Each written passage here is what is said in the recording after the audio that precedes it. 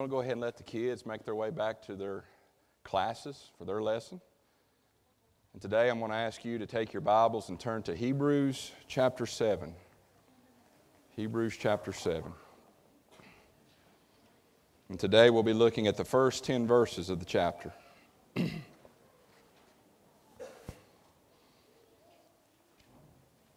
As always, I encourage you to bring your Bibles. Have them open. Have your Bible app open.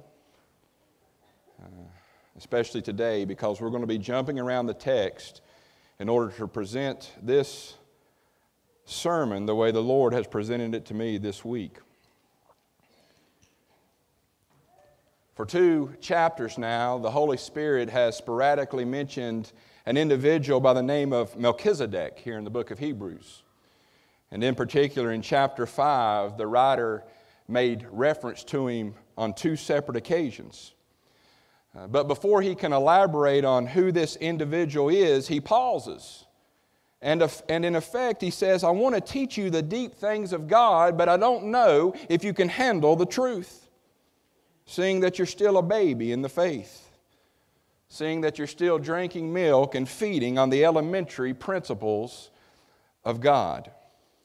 So he challenges the immature readers to move forward in their faith. And not only does he challenge the immature, but he challenges unbelievers as well to move forward. He challenges them who stand on the threshold of decision to move forward to salvation. Everyone, regardless of who you are and where you stand in the eyes of God, has been challenged to move forward in your relationship with Him. And then the Holy Spirit elaborated on the fruit that all true believers bear. We live in a day and time where everyone is claiming to be a Christian. And it's confusing. It's very confusing. But the Word of God says you'll know them by their fruit. You'll know the tree by their fruit. And the fruit that true believers bear is faith and patience. And last week at the end of chapter 6, we looked at one individual who modeled faith and patience like no other. And that was Abraham. And through his example, we learned how we can obtain and really trust the promises of God. And then once again at the very end of chapter 6, the writer makes reference to Jesus being a high priest after the order of Melchizedek. So who is this man? Who is this man? And why is he so important? Well, other than here in the book of Hebrews, he's only mentioned 2 other times in the Bible.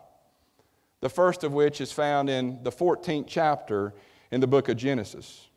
Now, what we have recorded in the 14th chapter of Genesis is a battle of 4 kings against 5 kings. And we read how these 4 kings defeated the 5. And that included the kings of Sodom and Gomorrah. And in the process, Abraham's nephew, Lot, was taken prisoner. Now, when Abraham received the news, the Bible says he gathered a small band of brothers. He gathered a small army and pursued these 4 victorious kings. And eventually Abraham overwhelmed them by night and rescued Lot, as well as all the others who had been taken captive by these 4 kings. And it's at that moment that we are introduced to Melchizedek. Listen to what we're told in Genesis chapter 14, beginning in verse 18. We're told, and Melchizedek, king of Salem, brought forth bread and wine, and he was the priest of the Most High God. And he blessed him and said, Blessed be Abraham of the Most High God, possessor of heaven and earth. And blessed be the Most High God, which hath delivered thy enemies into thy hand. And Abraham gave him tithes of all he had. And that's all we know about Melchizedek. But sometime in eternity past, God the Father said to Jesus in Psalms 110 verse 4, Thou art a priest forever, after the order of Melchizedek. Here the Father promises Jesus that His character and His ministry will be like that of Melchizedek. So what we have in Melchizedek is a picture of who Jesus Christ is. Everything that applies to Melchizedek applies to Jesus. So this morning we're going to look at the deep things of God. Things that I've yet to preach on in my 8 years in ministry. And how you respond to this message will determine whether you're still a baby in the faith. How you react. So we're going to look at the characteristics that are found in both Melchizedek and Jesus Christ, and we're also going to look at our response, the proper response that we should have because of the greatness of Jesus Christ. So with that in mind, let's read here in Hebrews chapter 7, beginning in verse 1. We're told, "For this Melchizedek, king of Salem, priest of the Most High God, who met Abraham returning from the slaughter of the kings, and blessed him, to whom also Abraham gave a tenth part of all, first being by interpretation king of righteousness, and after that also the king of Salem, which is king of peace, without father, without mother, without descent, having neither beginning of days nor end of life, but was made like unto the Son of God, abideth a priest continually. Now consider how great this man was, unto whom even the patriarch Abraham gave the tenth of the spoils. And verily they that are of the sons of Levi, who receive the office of the priesthood, have a commandment to take tithes of the people according to the law, that is of their brethren, though they come out of the loins of Abraham. But he whose descent is not counted from them received tithes of Abraham, and blessed him that had the promises. And without all contradiction, the less is blessed by the better. And here men that die receive tithes, but there he receiveth them, of whom it is witnessed that he liveth. And as I may so say, Levi also, who receiveth tithes, paid tithes in Abraham. For he was yet in the loins of his father when Melchizedek met him." May God bless the reading of His Word here this morning. Now the first characteristic that I want you to see about Melchizedek is that he was first a king. We're told there at the beginning of verse 1 that Melchizedek was the king of Salem. Now we don't know the exact location of this city by the name of Salem. Many Bible scholars today believe that this is the ancient name for Jerusalem, but we don't know with certainty. We just know that Melchizedek was a king. In fact, that is what his name literally means. It literally means king of righteousness. And we're told that very thing in the middle of verse 2. Look at what we're told. We're told Melchizedek's name, by interpretation, is king of righteousness. That's what his name literally means, king of righteousness. But we're also told here in our text that as the king of righteousness, he is the king of Salem, which by interpretation means king of peace. That's what Salem means. It literally is translated peace. So this Melchizedek is not only a king of righteousness, but he is a king of peace. And that is a perfect picture of who Jesus Christ is this morning. Jesus is the king of righteousness. The Father says in Jeremiah chapter 23, verse 5, "Behold, the days come, saith the Lord, that I will raise unto David a righteous branch, and this king shall reign and prosper, and shall execute judgment and justice in the earth." Jesus is the righteous branch. He is the king of righteousness. And as king, Jesus' reign is defined by one thing: doing what is right. Doing what is right. He is the king of righteousness. But not only is Jesus the king of righteousness, the Bible also tells us he's the king of peace. We're told in Isaiah chapter 9, verse 6, "For unto us a child is born, unto us a son is given, and the government shall be upon his shoulder, and his name shall be called Wonderful, Counselor, the Mighty God, the Everlasting Father, the Prince of Peace." This is what defines Jesus' kingdom: righteousness and peace. That's the first similarity between Christ and Melchizedek. They're both kings of righteousness and peace. Secondly, this morning, I want you to notice that they both bring what is needed. They both bring what is needed. We're told in verse 1 of our text that it was Melchizedek who met Abraham returning from the slaughter of the kings. Notice there, Abraham didn't go to Melchizedek. No, the king came to him. And not only did the king come to him, but he brought Abraham exactly what he needed. Again, listen to what we're told in Genesis chapter 14, verse 18. We're told that after the slaughter of the kings, Melchizedek, king of Salem, brought forth bread and wine. The king brought Abraham what he needed. And what a man needs after a long battle is a little bread and a little wine to sustain him physically. And this is exactly what King Christ has done for us. Like Abraham, we didn't go to the king. No, the king 2,000 years ago came to us. And not only did He come to us, but He brought us exactly what we needed. And what we needed was bread and wine to sustain us spiritually. And this bread and wine came in the form of Jesus' body and the blood He shed upon the cross. At the cross, Jesus met us this morning. He met us. The King of righteousness and the King of peace came to us, and He brought us exactly what we needed. That is the second similarity between Christ and Melchizedek. Thirdly this morning, the origins of both Christ and Melchizedek are mysterious. Look at what we're told in regards to Melchizedek at the beginning of verse 3. We're told that he was without father and without mother, without descent, not having beginning of days, nor end of life. Now understand this morning, the Bible isn't saying that this man didn't have a father or a mother. No, what we're being told here is that there's nothing recorded in regards to this man's genealogy. We don't know his family tree.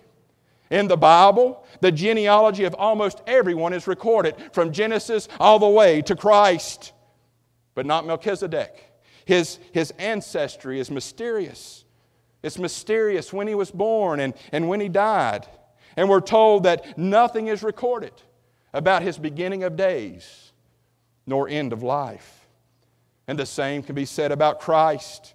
Now we understand this morning that in His humanity, when Christ came to earth, He had a human mother, didn't He? And He had human genealogy.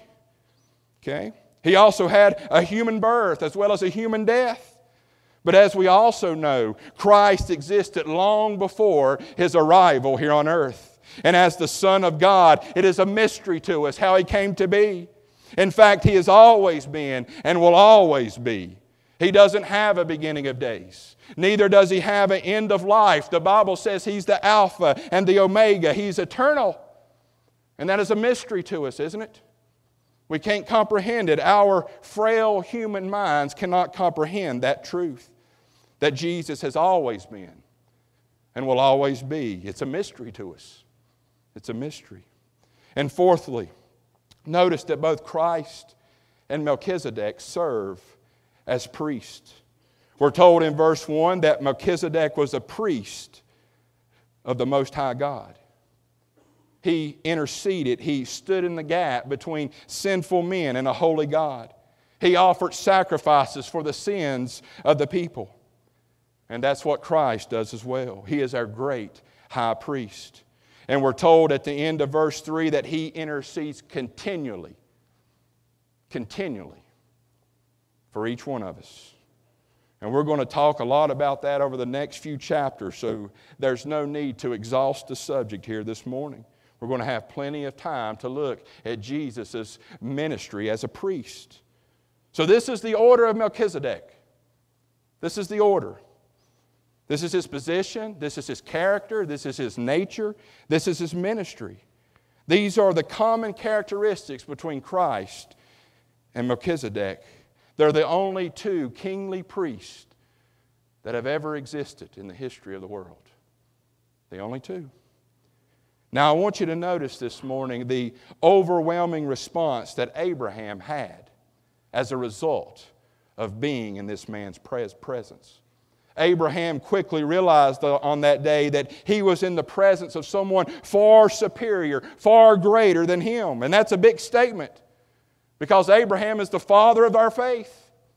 Okay? We're the seeds of Abraham as believers. We're his children, his spiritual children.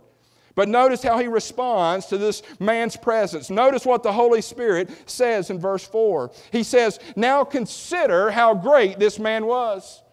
Consider how great Melchizedek was that even the patriarch Abraham gave him a tenth of the spoils. Let us consider this morning, church. Let us consider how great Melchizedek was. But more importantly, let us consider how great Jesus Christ is. He is the King. He brought us what we needed in our time of desperation. He's mysterious. He's eternal. Yet He's constantly interceding on our behalf. And when Abraham realized those things about Melchizedek, we're told that he gave him a tenth of the spoils. A tenth of the spoils. Now, a spoil literally means the topmost point of a heap. Okay, that's what it means in the Greek. The topmost point of the heap. The top of the pile. During this time in history, after a battle, the victors would gather up all the spoils. They'd gather up all their goods, their riches, and their properties. And they would put them in a pile. And the top of the pile, the very best of the heap, was presented to the God they worshiped. The best was given to God. A tenth was given to Him. And that's what the Bible calls a tithe. A tithe. That tenth. Our best 10% is a tithe. And that's what Abraham presented to Melchizedek. He gave him a tithe. Now I want you to notice the nature of this tithe. First, notice what we're told in verse 5. Look at it. We're told that those who are the sons of Levi, who receive the office of priesthood, have a commandment to take tithes of the people according to the law, that is of their brethren, though they come out of the loins of Abraham. So here's what we need to understand this morning, church. Under the law of the Old Testament, during Old Testament times, God commanded the people to give a tithe, to give the first 10% back to Him. And the ones who were assigned to take up those tithes were the priests, the sons of Levi. So in order to take up a tithe in God's economy, you had to be a priest. And the only way you could be a priest is if you were a descendant of Aaron from the tribe of Levi. And we're told in verse 4 of our text that those descendants of Aaron were commanded by God to take tithes from the people. The people were required to give a tithe to the priests who were descendants of Aaron. But notice this morning, Melchizedek wasn't a descendant of Aaron. Notice it. He was a different priest with a different lineage.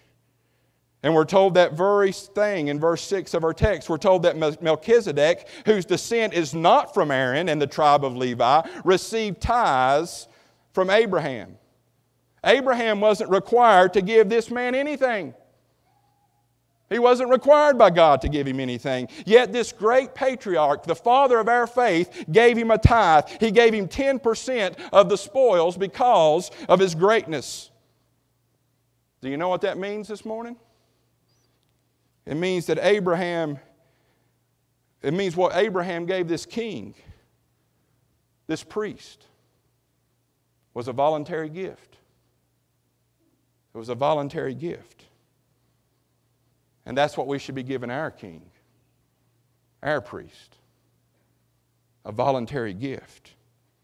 We should be constantly giving Christ gifts because of the greatness of who He is and the greatness of what He's done for each one of us. Amen? Amen. Like Abraham, we're not required to give anything this morning, church. We're not required to give anything. What Christ is seeking is voluntary gifts. That's what the King is seeking.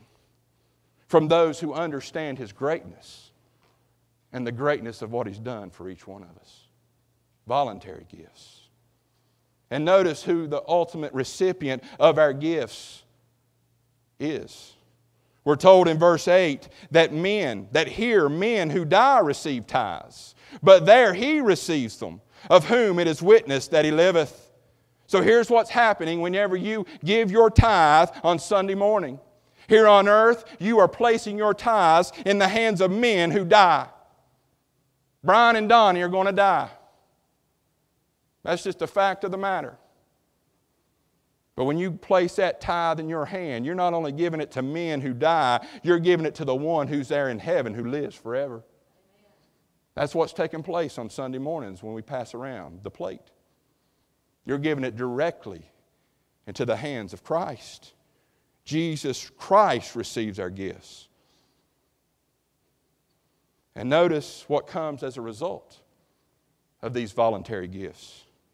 We're told in verse 6, Melchizedek, whose descent is not from Aaron and the tribe of Levi, received tithes from Abraham and blessed him that had the promise.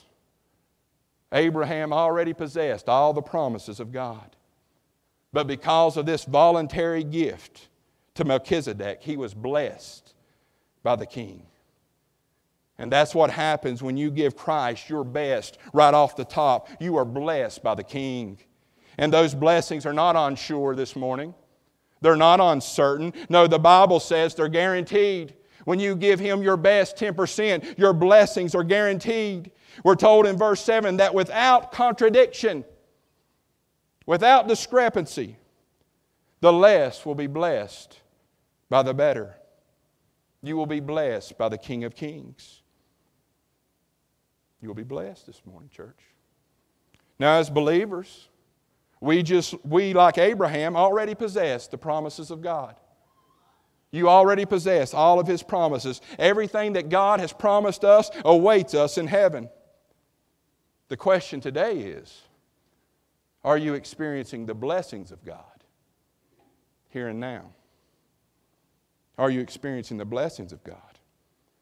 And the one thing that unleashes His blessings upon our lives is our willingness to voluntarily give Him our best right off the top.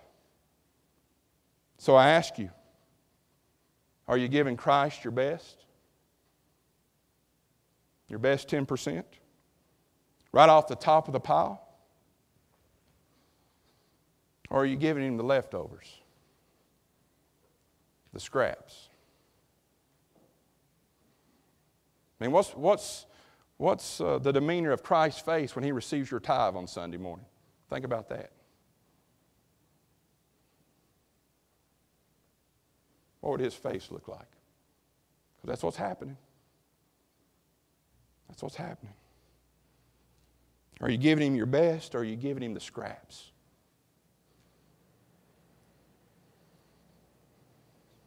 Here's what I want you to do, and this will tell the story. This is your homework this week. Last few weeks, you've received your giving statements for last year. And by now, most of you have received your W-2s, which states your net income for 2019. I want you to take that number that you gave the Lord and divide it by your net income. Not what you take home. No, the Bible says the best 10% off the top.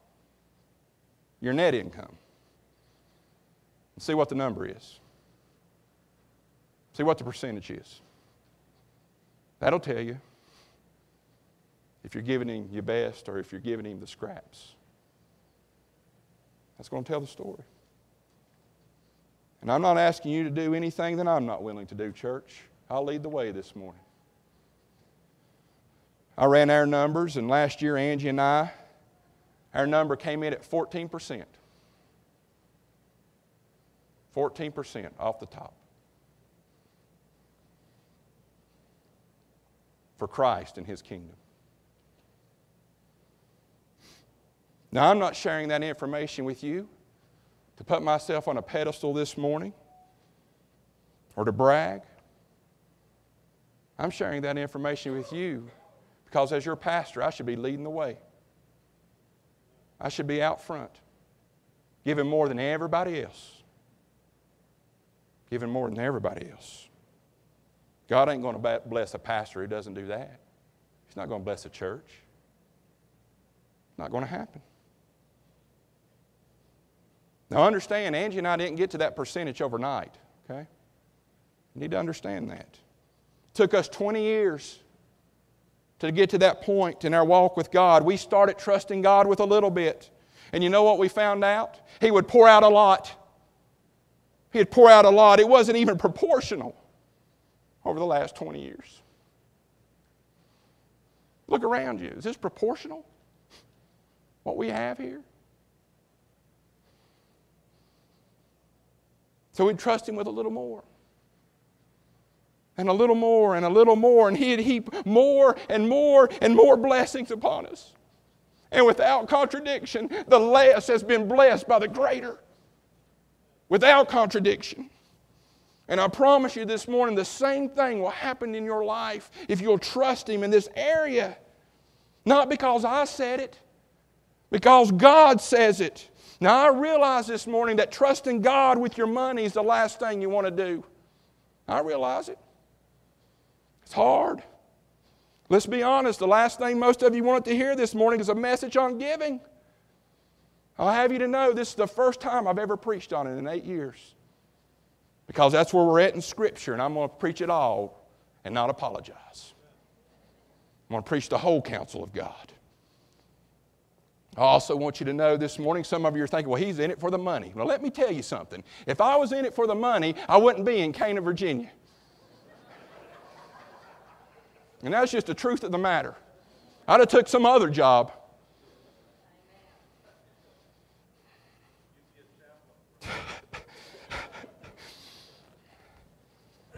No, I'm sharing this with you this morning because I want you to be blessed, church.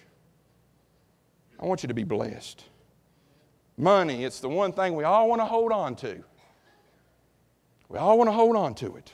We think we're going to take it with us, that somehow it defines our success. Do you know what defines your success? Whether or not God pours out His blessings upon your life. That's what defines our success. And if you want God to pour out blessings upon your life, you need to test Him. I challenge you today, you test God. Test Him and see if it's not true. Don't take my word for it, take His word for it. We're told in Malachi chapter 3, verse 10, look at it. He says, bring you all the tithes into the storehouse, your best 10%, that there may be meat in my house, and prove me now. God says, test me. Test me in this one area. Test me in your giving. I will open up to you the windows of heaven. The windows of heaven, and pour out upon you blessings. And there shall be no room enough for you to receive it. More than you can handle. More than you can handle. Test Him. Test Him and see if His promises hold true. I challenge you, test Him. This morning, if you're having money problems, you cannot afford not to do this. God doesn't have money problems. Show a little faith and see what you get in return. Just a little bit of faith, church. I've tested Him and He's poured out upon me more than I ever deserve. Never lack for anything. And I believe it's because of this one area of my life. I believe it. Here's what I know as your pastor. Here's what I know. If God has your wallet, He has your heart. He has your heart. There's no doubt. There's no doubt. And if God has your heart, you're never going to be forsaken. He's going to bless you. He's going to open up the windows of heaven and pour out blessings that you can't possibly even receive. Blessing after blessing. Because you trusted Him in this one area. And as those blessings pour out upon your life, you're going to need to know how to properly manage them, aren't you? And that's the reason we're offering financial institution. God's timing is impeccable. Financial peace on Tuesday nights, just so you can handle the blessings. So you know what to do with them. There you'll be given the tools to help you financially, to be successful. To be successful. We want all of you to be successful financially. I don't want anyone to struggle. This is where it begins, though. Journey begins right here, giving your best right off the top. Not the leftovers, not the scraps, your best. And why should we give Christ our best right off the top? Because of the greatness of who He is. Because of the greatness of what He's done for us. We give Him our best this morning because He is the King of kings, the King of righteousness, and the King of peace. We give Him our best because He gave us His best, right? Gave us His best. He gave us His body and poured out His blood so that we would have exactly what we needed: forgiveness of sin and a home in heaven. Peace, hope. We give Him our best because He's eternal. If we're going to give anyone anything, it should be the one who lives forever. The one who lives forever. We give Him our best this morning, church, because He is continually, constantly interceding on your behalf. When Satan is accusing you before God, Jesus steps in and says, "Nuh-uh. He's one of ours. He's mine." This is why we give Him our best. Because of the greatness of who He is. Let us pray. Father God, we come to You today. And I pray that people see that our giving is not a requirement under the New Testament. It's a gift that we voluntarily give because of what You've done for us. And Lord, I pray, Lord, that the people would test You in this area of your life, of their lives. That they'd quit trying to build up their kingdom and build Your kingdom. And Lord, they'll be blessed in return. Lord, that You'll open up the windows of heaven and pour out blessings that they've not even imagined. Now, Lord, we know that in a group this big, that, Lord, there's those here this morning who don't believe it, who don't want to hear it, who don't want to give it. And Lord, I pray for them. I pray that You'd soften their hearts and help them to realize that, Lord, what we want is for them to be blessed. It's what You want. Lord, help them to take a long look